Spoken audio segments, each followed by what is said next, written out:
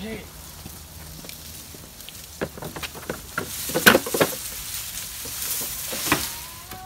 Happy Sukkot, everyone. Now that's the mitzvah putting the schach on the sukkah. Can you say schach?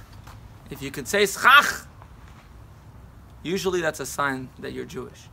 So happy Sukkot, everyone. We are going to shake the lulav and the esrog. This is actually not, this is the kids' one, not kosher. It's missing the willow, the myrtle branch, the lulav, the palm branch. We're missing the willow. And then the prize, the fruit, the most expensive fruit you will ever see. Could be hundreds of dollars just for 8 days, 7 days. This one comes from Calabria, Italy. It's a beautiful esrog. Probably one of the most beautiful ones I've ever had. Like the Rebbe's, with a little top. You don't want to touch that because that can break and it's worth 25 cents. Shake the lulav on Sunday with the esrog and make the two blessings on it, to the right, to the left, to the middle, up and down. But the sukkah starts tomorrow night, or tonight, actually, Friday night, right in the sukkah. As soon as it gets dark, if you don't have a sukkah, you come to one of our sukkahs. We're having the sukkah mobile Monday, Tuesday, Wednesday, Thursday, different parks in Camarillo. You can go online to the Chabad Camarillo.com and mark off the 15 minutes that you would like to visit between 3 and 5 p.m. Sukkot is the time of rejoicing. It's a special time of unity. We all come together. We celebrate family. It's hard during the pandemic, but try to make it into a sukkah to have some food, to schmooze, to enjoy someone's company in a safe manner this year. Try to shake the lulav starting this coming Sunday.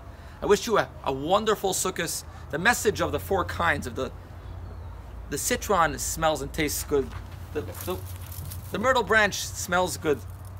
The palm has the dates that taste good. And the willow has neither taste and smell. They represent 4 types of Jews. One that keeps the commandments and learns the Torah, the smell and taste. One that only learns, only tastes, only smells good, only does the mitzvahs but doesn't learn. And then you have the one, the willow, that does neither. We all come together as unity and unite together, make the blessing. Jews all need to be together regardless who you are. And that's the same idea of the sukkah. You sit under the sukkah, you're all under one roof together as one. And in the protection, looking through and seeing the stars, watching God protecting us. So remember, at this time, it's a mitzvah to rejoice. That means we have every ability and capability to rejoice this holiday. That's why it's a mitzvah. An additional lesson from Sukkot is, when you eat in the sukkah, when you read in the sukkah, it all becomes part of the mitzvah. The idea, mitzvahs are not just in synagogue. Mitzvahs are not just when you're praying, when you're eating, when you're doing your regular activities. You can make it holy.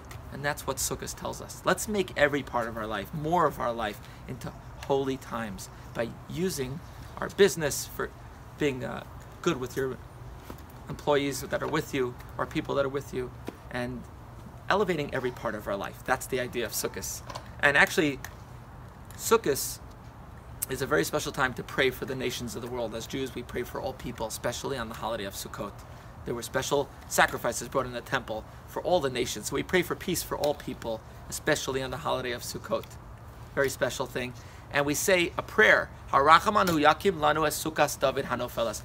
May the compassionate one erect the sukkah of King David that fell. King David representing the son of King David, the descendant of King David, which we call Mashiach, will be a special leader of the Jewish people, will bring peace to all mankind. Don't forget, light the Shabbat and holiday candles today at 6:20 Camarillo time, tomorrow night after dark from an existing flame. Have a Shabbat Shalom and happy Sukkot.